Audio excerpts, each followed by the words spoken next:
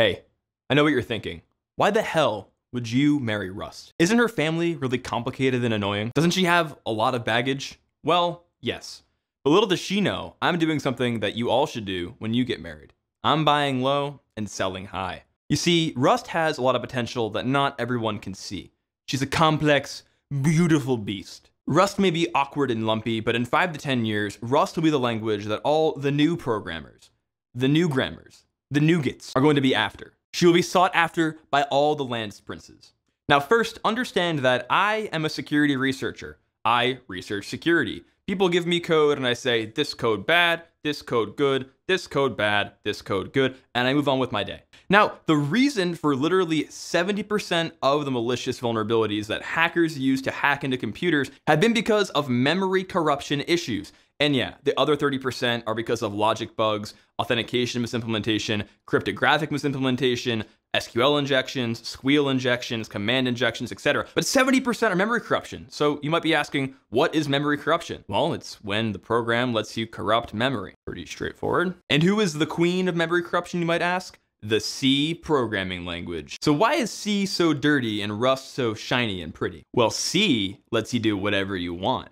C lets you have raw pointer access. C lets you have raw memory access. C lets you have access to the kernel API. C lets you run any functions at any time with any parameters and really doesn't ask any questions until the program gets to a point where it crashes. Malloc from the heap? Sure, why not? Never free it ever? Sure, why not? Create a buffer on the stack that has a static size, and then copy a buffer from the user of unknown size into said static size buffer such that we overflow a pointer and give the user the ability to arbitrarily write data anywhere into the program memory space.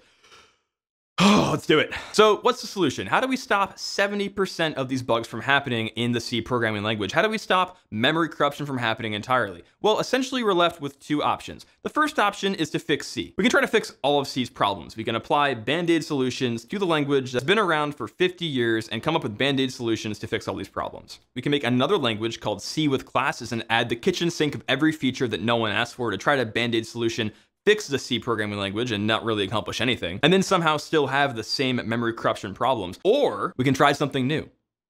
Damn, she's beautiful. Mwah. What does Rust have that C doesn't have?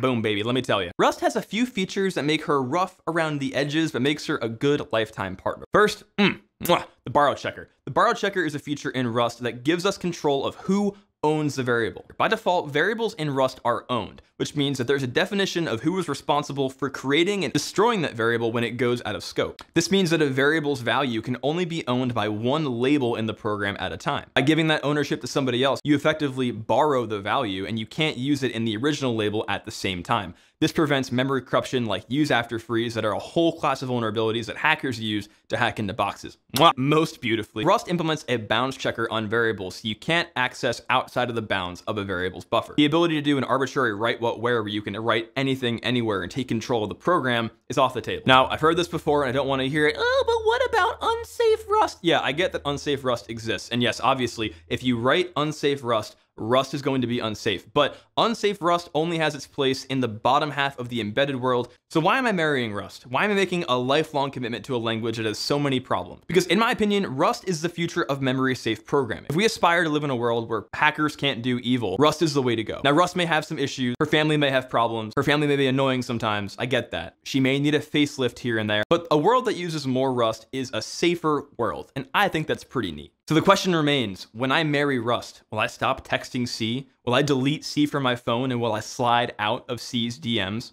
No, not at all. I think the majority of the world still runs on C. C will be around for the foreseeable future, into decades into the future. But if you're a new programmer learning to code, I highly recommend that you take some lessons from the Rust language and spend some time getting familiar with the language that I think will take over in the future. And if you like this video, go learn about C in this other video.